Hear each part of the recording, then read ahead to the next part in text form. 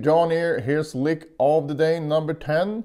This one is in D minor and we're mainly using alternate picking. We have some hybrid picking at the end, but we'll get to that later. As usual, you can find a tab in the description and it will also pop up here on the screen. So I'm going to start by playing this slowly, and we start here on the 18th fret of the high E string.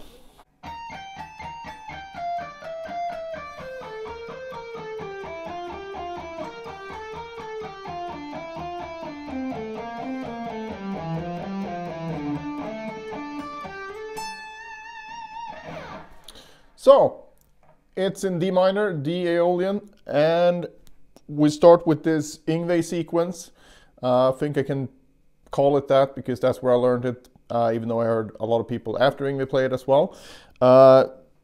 If we number the notes from left to right, 1, 2, 3, and the actual frets here would be 15, 17, 18. The sequence would go 3, 1, 2, 3, 2, 1. If you've seen some of my other videos, you've probably seen it at some point, because I like this one a lot.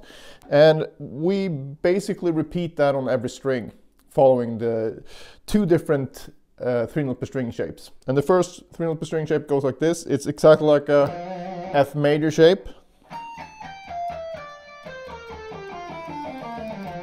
So you see every string pair has the same fingering, so it makes it pretty easy to remember. So we have 18, 17, 15 on the E and B. And then on the G and D we have 17, 15, 14. And finally on the A and E we have 17, 15, 13. And like I said, we apply this sequence on all strings.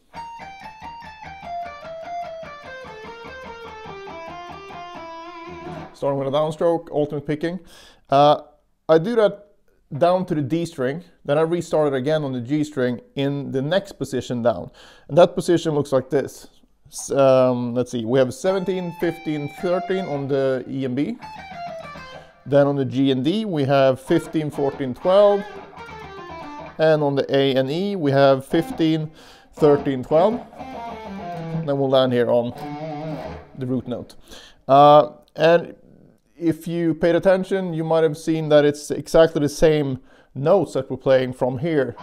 It's just starting one octave lower. And that's a thing that I like to do with fast runs. Not always, but it works well a lot of the time. It's kind of like if you look at good piano music, like virtuosic piano pieces, usually when there's a run, it will be repeated one octave lower and maybe even one octave lower after that. And the reasoning for that compositionally is that since there's so many notes, it can sound quite confusing to the ear. But if it gets repeated with exactly the same notes, just one octave or one octave lower or one octave higher, it's easier for the listener to sort of take it in. So that's a thing that you can try with your own licks. If you come up with a cool sequence, try playing it one octave lower or one octave higher, depending on the range you're starting at. Anyway, saying that, I'm gonna play it again from the beginning.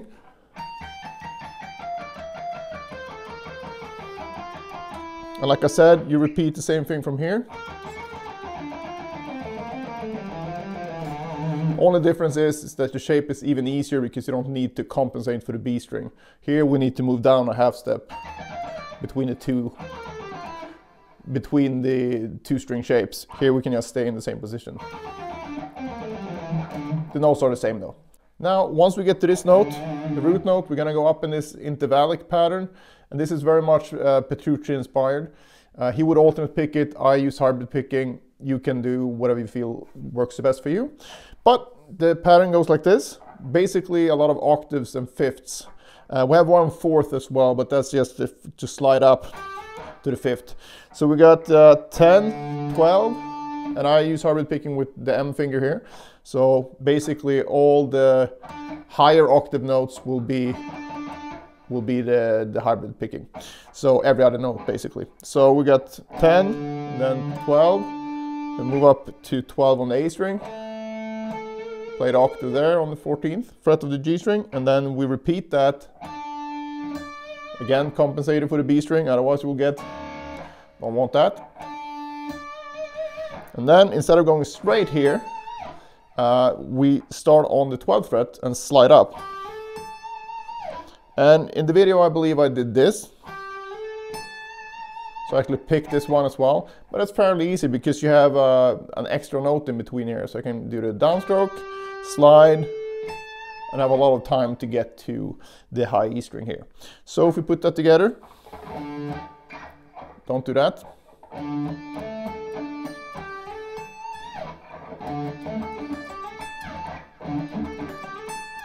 So it's a nice intervallic sound to it. All right.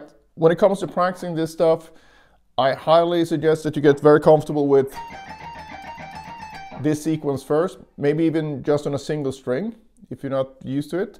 And one way of practicing that would be to take all 4 3-note per string fingerings, or 3-finger fingerings, meaning 1, 2, 3, 1, 1, 2, 3, 1, 2, 4, 1, 3, 4, 2, 3, 4, and work on the sequence on a single string.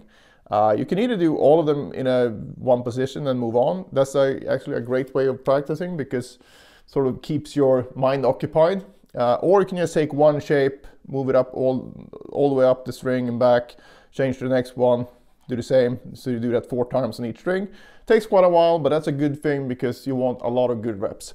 But if you would do it the way that I proposed first, where you shift the fingerings, probably one of my favorite ways of practicing when I need to do repetitive practice, because like I said, I need to keep focused. Even though it's not a lot of variation, it's still enough so I can't just sit there and daydream, right? So if we try that from let's say the 10th fret, and we have 1, 2, 3, 1, 2, 4, 1, 3, 4, 2, 3, 4, I would do 2 reps of each. So I would go 1, 2, 3 first and play the sequence. So I do that twice, change to 1, 2, 4, 1, 3, 4, and 2, 3, 4. From this point you can move up a fret,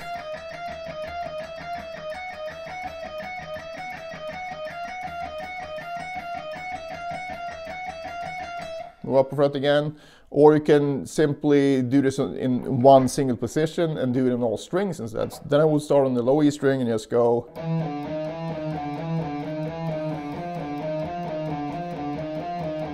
Keep it at a tempo where everything is perfect though.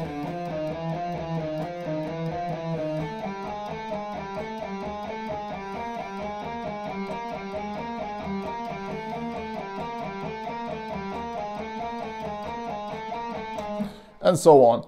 And if you want to cover the entire fretboard, you can do that on every fret. That's a great workout. And if you're even more serious, when you get up here and you've done all the frets, you do it all again starting with an upstroke. Now that would be quite a workout, but I think it's good to do that type of stuff from time to time as well. If you simply want to make sure you cover the whole fretboard in different tensions and basically getting used to all the spacings of the fretboard, one thing that I like to do for this type of stuff is to cover it by going from fret 1 to 4. So I do all the combinations here, and then I do it from the 5th fret. So I'm basically going 1, 2, 3, 4, starting on the 5th fret, do the same thing, starting on the 9th fret, 13th fret, 17th fret, and if you're really masochistic, you do the 21st fret as well.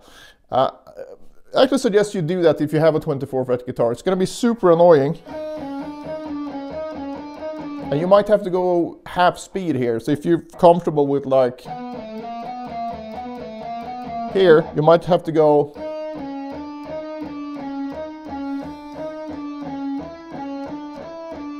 and so on up here. But it's still worth doing because it's gonna come a day when you least expect it, where you have to play something up here because it's part of a solo you have to cover, or it's this part of the run that you came up with and you really want to play it. And if you've never practiced up here, it's gonna be extremely annoying to try to get over that hump when you actually need it. So if you make it a habit of always practicing the entire fretboard, you won't have that problem.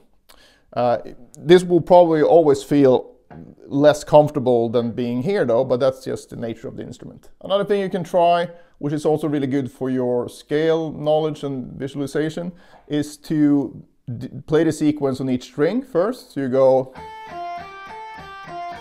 the key D minor,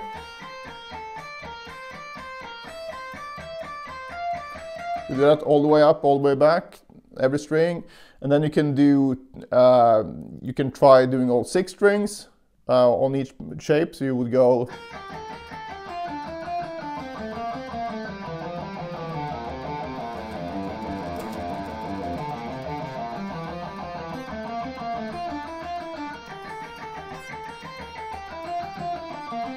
and so on, all the way up, all the way back. Or you can do 2 strings at a time, so maybe you go like this.